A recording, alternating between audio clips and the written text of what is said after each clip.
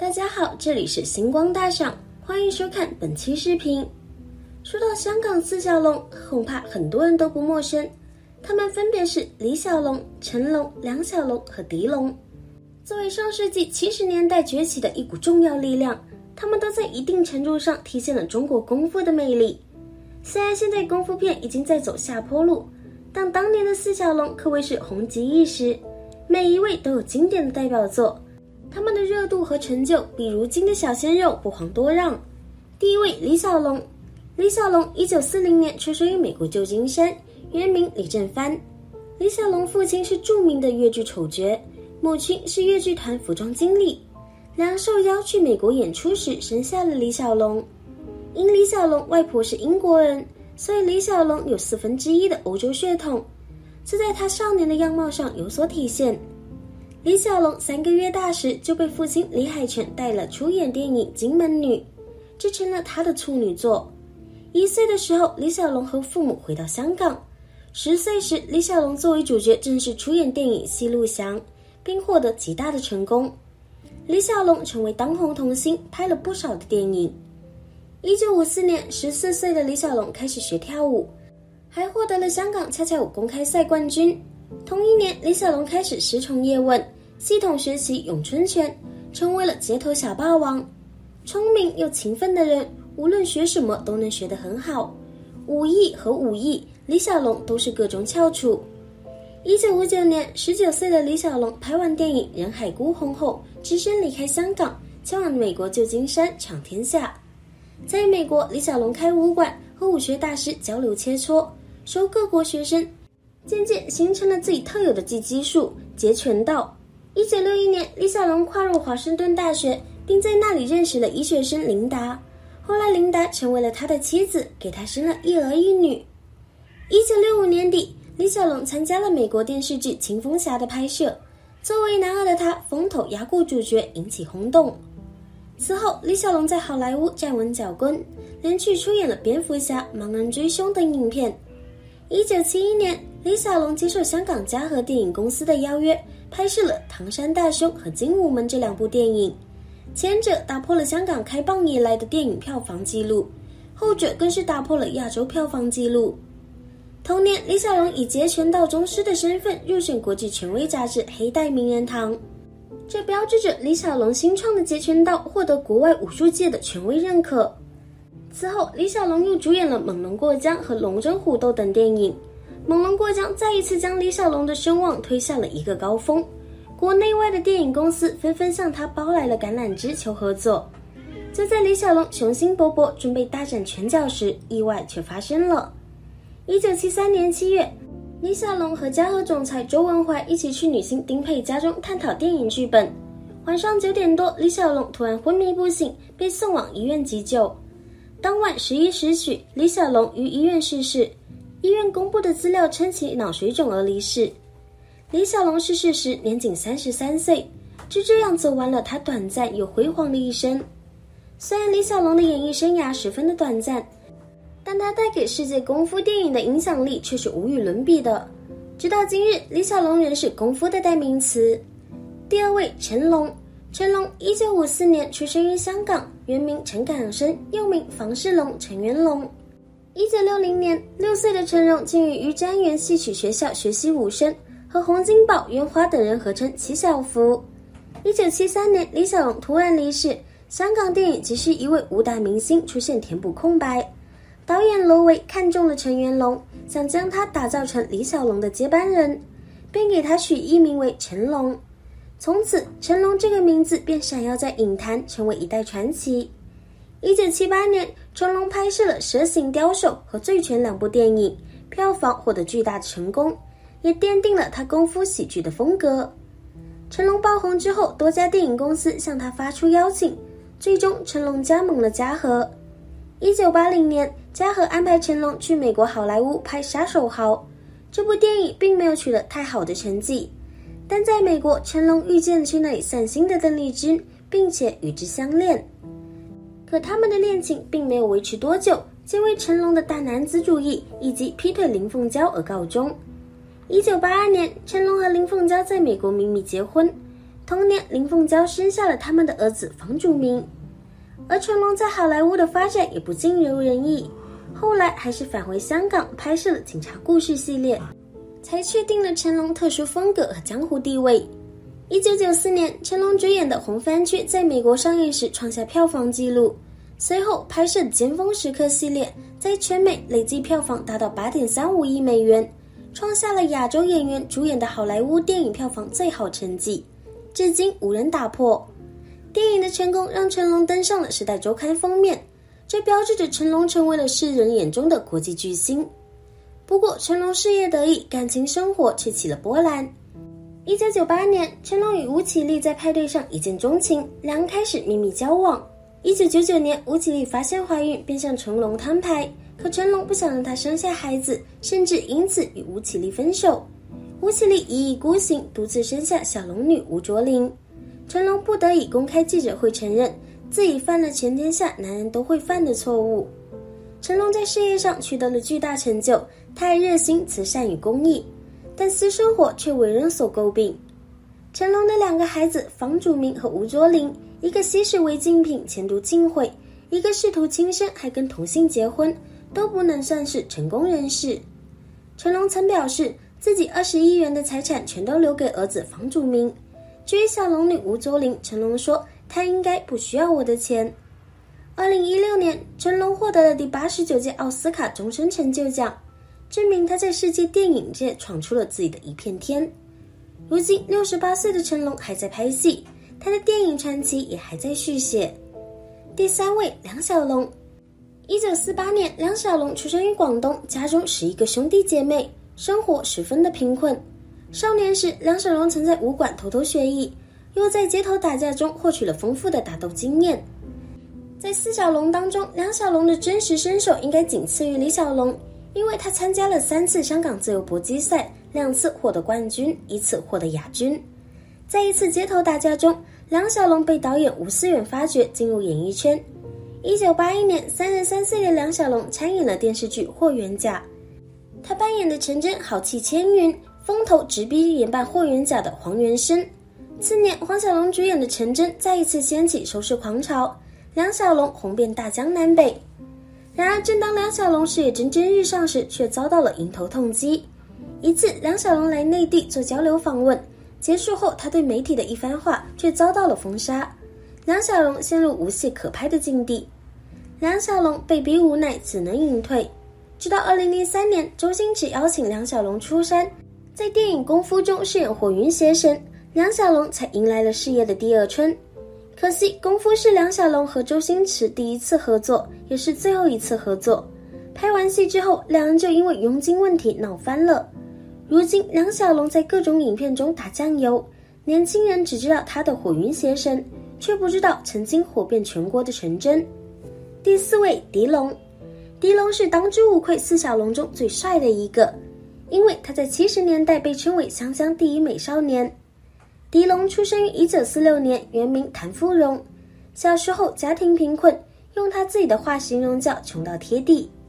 小时候为了不受人欺负，狄龙在叶问弟子开个武馆学习咏春拳多年，这为他日后闯荡演艺圈打下了坚实的基础。1968年，狄龙考入邵氏南国演员训练班，因为颜值出众，第2年狄龙便得到了在电影《死绝》中出演主角的机会。死绝导演张彻用法国著名影星阿兰·德龙的谐音为他取了艺名狄龙，自此狄龙便一发不可收拾，很快红遍湘江。巅峰时期的狄龙拍摄了多部古龙影片，饰演了陆小凤、楚留香、李寻欢等多位古龙男主角。然而花无百日红，随着香港电影百花齐放，古装武侠片慢慢的过时了，狄龙也随之渐渐的过气。直到吴宇森找到他，1986年由吴宇森执导、周润发、张国荣、狄龙主演的电影《英雄本色》上映，一举夺得了当年票房第1。狄龙也凭借着宋子豪一角获得了金像奖影帝。此时的狄龙已经不再是小鲜肉的脸，而是具有了一身骆驼的大佬气质。咸鱼翻身的狄龙之后接片不再挑剔，不仅拍摄了《英雄本色2》、《边城浪子》等大制作，还在《还珠格格3》中饰演了皇阿玛，真是令人大吃一惊。但还有更令人震惊的是，2020年狄龙竟然在乡村爱情11中出现，和赵本山一起建设象牙山。虽然两人气质有些不搭，但狄龙勇敢尝试新风格的勇气令人赞赏。不过赵本山的相爱大概是狄龙最后一部戏吧，因为他竟然被儿子勒令退圈，不许再演戏。据悉狄龙因在拍戏的片场晕倒，儿子谭俊彦下令狄龙息影，回家带孩子享天伦。谭俊彦的太太是内地舞台剧演员任芷妍，两人生下一儿一女。狄龙有孙女孙子在怀，生活肯定幸福，大概也不会再怀念演艺圈的生活了。香港四小龙中，有的英年早逝，有的高开低走，有的经历过高峰低谷又归为平淡，有的年过半百依旧活跃。但无论如何，他们都是一个时代的记忆。香港四小龙指的是上世纪70年代在香港电影界4位非常出名的武打演员，他们分别是李小龙、成龙、梁小龙和狄龙。虽然现在功夫片已经在走下坡路，但当年的四小龙可谓红极一时，每一位都有经典代表作，他们的热度和成就是如今的小鲜肉不可比拟的。尤其是李小龙，他把中国功夫推向世界，是功夫电影史上无可替代的里程碑。下面我们一起具体看一看香港四小龙的故事吧。1. 成龙。近日69岁的成龙遭遇了演艺生涯里最尴尬的一幕。4月14日，成龙带着龙马精神剧组去中国传媒大学路演，一位导演系的同学向成龙喊话：你怎么拍出这么烂的电影？我是自费买票的，能不能退票？更尴尬的是，听到这位同学发言后，无人出面反驳，亦无人发声制止，反而是全场响起了雷鸣般的掌声。成龙拿过奥斯卡终身成就奖，贵为金鸡奖、金马奖影帝，7次获得香港电影年度票房冠军。在众目睽睽下被一个20岁左右的学生当场打脸，对于一个近70的老人来说太虐心了。这件事儿被曝光后，引起网友广泛热议。事后，龙马精神剧组发出辟谣声明，声称批评是我们前进的动力，但谣言不是。事实真相我们无从得知，但龙马精神上线1周的票房收入低却是实实在在的。豆瓣上 6.2 的低分也是看得见的。成龙作为圈内德高望重的戏骨，一个年近70岁的老人，还在为自己热爱的事业孜孜不倦的奋斗，这种精神是非常值得佩服和尊敬的。成龙有一种不服输、不服老的个性，一直想证明廉颇虽老依然能犯，但英雄白头终会发生。在成龙身上，我们能深深地感受到英雄迟暮的无力感。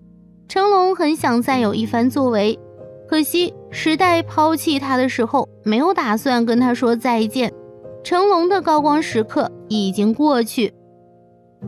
2. 梁小龙。作为香港演艺圈的知名武打明星，梁小龙身姿矫健，勤奋刻苦。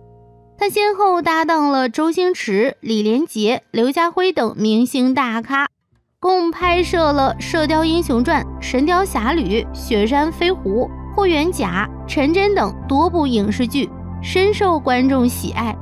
如今虽然年岁已大，梁小龙依旧热爱武术，还定居在内地，方便发展事业。从最新的这则视频来看，梁小龙当天现身广东某室外公园，他身穿一件白色上衣和黑裤子，头上反戴着帽子，打扮很潮流。如今74岁的梁小龙头发早已花白，从侧面看，他脸上皱纹横生，尽显老态。但尽管外貌难掩岁月痕迹，梁小龙的身子骨还是非常强壮的，四肢也非常灵活。他这一次现身室外是为了方便练武，给粉丝表演后空翻。他起跳时搀扶着身旁的人，做好准备后立马双脚起跳。只见他用力向右侧翻，双手也跟着使劲儿。原本应该是一个潇洒的动作，但没想到却发生了意外。梁小龙直接背部朝地狠狠地摔在地上，四仰八叉的，身旁的人吓得赶忙伸出手来想搀扶。对于身强力壮的年轻人来说，从这种高度直接背部着地都不太能受得了，更何况梁小龙还是年过70的人，要是真出什么事儿，后果不堪设想。2000年初，梁小龙因为出演功夫中反派火云邪神一角再度走红，不少人都直言是周星驰给了他机会翻红。不过后来两人因为合约等问题闹得不可开交，梁小龙也多次因为别人说他沾了周星驰的光而翻脸。现如今因为工作发展需要，他定居在内地，时常会录制视频给粉丝分享自己的近况。在感情生活中，他与歌星李爱莲离婚后，迎娶了小20岁的东北姑娘宋香，过上了儿女双全的幸福生活。不管怎么说，在练武时还是应该以身体健康为重。期待看见梁小龙给我们带来更多精彩的演出。3. 狄龙。狄龙是香港4小龙当中最帅的一个，他在70年代被称为湘江第一美少年。狄龙出生于1946年，小时候家庭贫困。据狄龙描述，那个时候穿的鞋子永远都是张着嘴的，每次都是狄龙自己用鱼线缝起来才穿得出去。小时候为了不受人欺负，狄龙在叶问弟子开的武馆学习咏春拳多年，这为他日后闯荡演艺圈打下了坚实的基础。1969年，狄龙因为颜值出众，在电影《死角》中出演主角。有一次，成龙想要饰演古龙剧中的角色，古龙却嫌他长得丑，说我的戏是写给狄龙、姜大卫的，不是写给你拍的。成龙气得躲在卫生间里哭。狄龙在邵氏一共拍过60多部影片，在拍戏过程中，无论是摔还是打，狄龙从来不用替身。狄龙40岁那年，邵氏忽然递给他一封辞职信，结束了18年的缘分。随着事业一落千丈，狄龙在当时处于一种无戏可拍的境地。直到1986年，吴宇森执导，周润发、张国荣、狄龙主演的电影《英雄本色》上映，一举夺得了当年票房第1。狄龙也凭借宋子豪一角获得金像奖影帝。东山再起的狄龙之后接片不再挑剔。2020年，狄龙竟然在《乡村爱情11》中出现，和赵本山一起建设象牙山，真是令人大跌眼镜。不过没过多久，狄龙就被儿子勒令退圈，不许再演戏。息影后的狄龙现在回家带孙子，颐享天伦。如今的狄龙已经77岁了，事业上经历过大风大浪的他，虽然现在已经被人逐渐忘记，但他丝毫不在意。还有什么比和家人一起相处更重要呢？4. 李小龙。李小龙1940年出生于美国旧金山，原名李振藩。李小龙的父亲是著名的越剧丑角，母亲是越剧团的服装经理。两人受邀去美国演出时生下了李小龙。因李小龙外婆是英国人，所以李小龙有1/4的欧洲血统，这在他少年的样貌上有所体现。李小龙3个月大时就被父亲李海泉带着出演了电影《金门女》，这成了他的处女作。1岁时，李小龙和父亲回到了香港。1954年，14岁的李小龙开始学跳舞，还获得了香港恰恰舞公开赛冠军。同年，李小龙开始师从叶问，系统学习咏春拳，成为街头小霸王。1959年，19岁的李小龙拍完电影《人海孤鸿》后，只身离开香港，抵达美国旧金山闯天下。在美国，李小龙开武馆，和武学大师交流切磋，收各国学生，渐渐形成了自己特有的击击术截拳道。1961年，李小龙考入华盛顿大学，并在那里认识了医学生琳达。后来，琳达成为了他的妻子，给他生了一儿一女。1964年，李小龙和琳达双双辍学，来到百老汇发展。同年举办的世界空手道大赛上，李小龙作为表演嘉宾，展示了他的咏春拳、寸拳和二指俯卧撑等技巧，令所有观众瞠目结舌。这使他在美国武术界名气大增，也促成了他踏入好莱坞的第一步。1965年，李小龙参加了美国电视剧《青蜂侠》的拍摄，作为男二的他风头压过主角，引起轰动。1971年，李小龙接受香港嘉禾电影公司的邀约，拍摄了《唐山大兄》和《精武门》2部电影，前者打破了香港开埠以来的电影票房纪录，后者更是打破了亚洲票房纪录。同年，李小龙以截拳道宗师身份入选国际权威杂志黑带名人堂，这标志着李小龙新创的截拳道获得国外武术界的权威认可。就在李小龙雄心勃勃准备大展拳脚时，意外发生了。1973年7月，李小龙和嘉禾总裁邹文怀一起去女星丁佩家中探讨电影《死亡游戏》的剧本。晚上9点多，李小龙突然昏迷不醒，被送往医院急救。当晚11时许，李小龙于医院逝世。医院公布的资料称其死于脑水肿。李小龙逝世时年仅33岁，他就这样走完了短暂又辉煌的一生。李小龙虽然演艺生涯十分短暂，但他带给世界功夫电影的影响力却是无与伦比的。成龙曾说，没有李小龙就没有我。李连杰也说，李小龙是我的榜样。美国人赞誉他为功夫之王，日本人称他为武之圣者。尽管过世已久，李小龙仍然是功夫的代名词。他的才华和对功夫电影的贡献成为了一个无法超越的神话。属于香港四小龙的时代已经逝去，但他们为武术影视作品、对中国功夫的传承永不湮灭。不仅仅我们会记住他，时代也会将他们刻进历史的年轮中。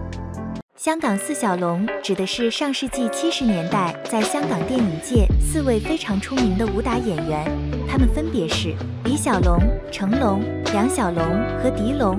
虽然现在功夫片已经在走下坡路，但当年的四小龙可谓红极一时，每一位都有经典代表作，他们的热度和成就是如今的小鲜肉不可比拟的。尤其是李小龙，他把中国功夫推向世界，是功夫电影史上无可替代的里程碑。下面我们一起具体看一看香港四小龙的故事吧。1. 成龙。近日，69岁的成龙遭遇了演艺生涯里最尴尬的一幕。4月14日，成龙带着龙马精神剧组去中国传媒大学路演，一位导演系的同学向成龙喊话：“你怎么拍出这么烂的电影？我是自费买票的，能不能退票？”更尴尬的是，听到这位同学发言后，无人出面反驳，亦无人发声制止，反而是全场响起了雷鸣般的掌声。成龙拿过奥斯卡终身成就奖、贵为金鸡奖、金马奖影帝，7次获得香港电影年度票房冠军，在众目睽睽下被一个20岁左右的学生当场打脸，对一个近70的老人来说太虐心了。这件事被曝光后，引起网友广泛热议。事后，龙马精神剧组发出辟谣声明，声称批评是我们前进的动力，但谣言不是，事实真相我们无从得知。但龙马精神上线1周的票房收入低，却是实实在在的，豆瓣上6.2的低分也是看得见的。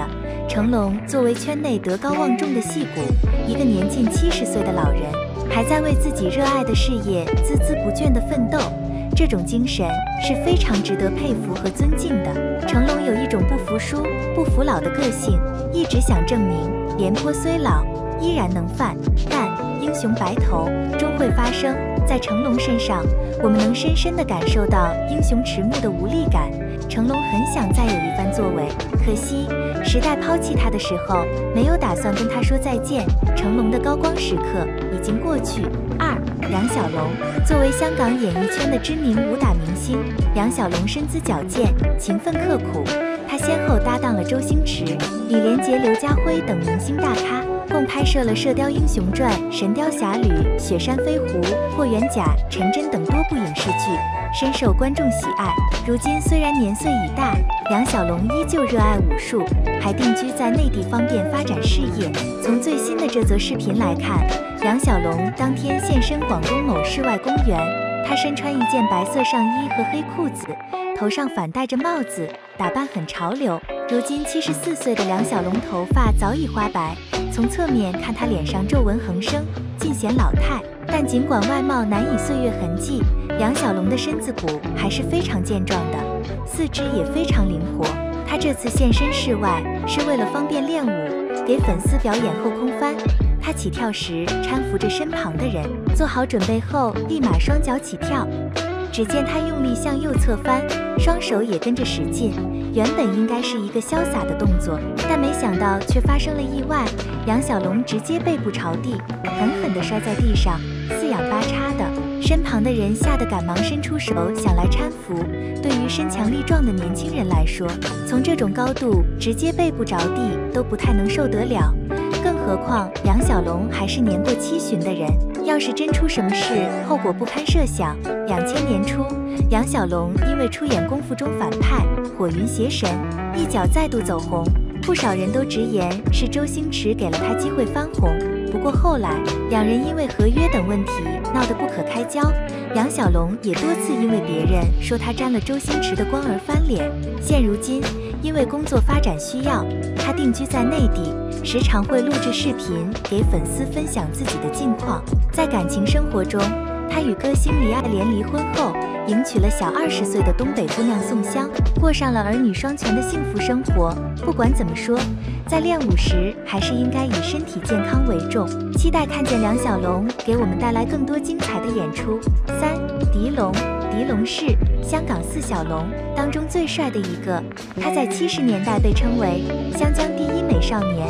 狄龙出生于1946年，小时候家庭贫困，据狄龙描述，在那个时候穿的鞋子永远都是张着嘴的，每次都是狄龙自己用鱼线缝起来才穿得出去。小时为了不受人欺负，狄龙在叶问弟子开的武馆学习咏春拳多年，这为他日后闯荡演艺圈打下了坚实的基础。1969年，狄龙因为颜值出众，在电影《死角》中出演主角。有一次，成龙想要饰演古龙剧中的角色，古龙却嫌他长得丑，说我的戏是写给狄龙江大卫的，不是写给你拍的。成龙气得躲在卫生间里哭。狄龙在邵氏一共拍过60多部影片，在拍戏过程中，无论是摔还是打，狄龙从来不用替身。狄龙40岁那年，邵氏忽然递给他一封辞职信，结束了18年的缘分。随着事业一落千丈，狄龙在当时处于一种无戏可拍的境地。直到1986年，吴宇森执导，周润发、张国荣、狄龙主演的电影《英雄本色》上映，一举夺得了当年票房第一。狄龙也凭借《宋子豪》一角获得金像奖影帝。东山再起的狄龙之后，接片不再挑剔。2020年，狄龙竟然在《乡村爱情11》中出现，和赵本山一起建设象牙山，真是令人大跌眼镜。不过没过多久，狄龙就被儿子勒令退圈，不许再演戏。息影后的狄龙现在回家带孙子，异想天伦。如今的狄龙已经77岁了，事业上经历过大风大浪的他，虽然现在已经被人逐渐忘记，但他丝毫不在意。还有什么比和家人一起相处更重要呢？4. 李小龙。李小龙1940年出生于美国旧金山，原名李振藩。李小龙的父亲是著名的越剧丑角，母亲是越剧团的服装经理。两人受邀去美国演出时，生下了李小龙。因李小龙外婆是英国人，所以李小龙有1/4的欧洲血统，这在他少年的样貌上有所体现。李小龙3个月大时，就就被父亲李海泉带着出演了电影《金门女》，这成了他的处女作。1岁时，李小龙和父母回到了香港。1954年，14岁的李小龙开始学跳舞，还获得了香港恰恰舞公开赛冠军。同年，李小龙开始师从叶问，系统学习咏春拳，成为街头小霸王。1959年，19岁的李小龙拍完电影《人海孤鸿》后，只身离开香港，抵达美国旧金山闯天下。在美国，李小龙开武馆，和武学大师交流切磋，收各国学生，渐渐形成了自己特有的击击术——截拳道。1961年，李小龙考入华盛顿大学，并在那里认识了医学生琳达。后来，琳达成为了他的妻子，给他生了1儿1女。1964年，李小龙和琳达双双辍学，来到百老汇发展。同年举办的世界空手道大赛上，李小龙作为表演嘉宾，展示了他的咏春拳、寸拳和2指俯卧撑等技巧，令所有观众瞠目结舌。这使他在美国武术界名气大增，也促成了他踏入好莱坞的第一步。1965年底，李小龙参加了美国电视剧《青蜂侠》的拍摄，作为男二的他风头压过主角，引起轰动。1971年，李小龙接受香港嘉禾电影公司的邀约，拍摄了《唐山大兄》和《精武门》2部电影。前者打破了香港开埠以来的电影票房纪录，后者更是打破了亚洲票房纪录。同年，李小龙以截拳道宗师身份入选国际权威杂志黑带名人堂，这标志着李小龙新创的截拳道获得国外武术界的权威认可。就在李小龙雄心勃勃，准备大展拳脚时，意外发生了。1973年7月，李小龙和嘉禾总裁邹文怀一起去女星丁佩家中探讨电影《死亡游戏》剧本。晚上9点多，李小龙突然昏迷不醒，被送往医院急救。当晚11时许，李小龙于医院逝世。医院公布的资料称其死于脑水肿。李小龙逝世时年仅33岁，他就这样走完了短暂又辉煌的一生。李小龙虽然演艺生涯十分短暂，但他带给世界功夫电影的影响力却是无与伦比的。成龙曾说，没有李小龙就没有我。李连杰也说，李小龙是我的榜样。美国人赞誉他为功夫之王，日本人称他为武之圣者。尽管过世已久，李小龙仍然是功夫的代名词。他的才华和对功夫电影的贡献，成为了一个无法超越的神话。属于香港4小龙的时代已经逝去，但他们为武术影视作品对中国功夫的传承永不湮灭。不仅仅我们会记住它，时代也会将他们刻进历史的年轮中。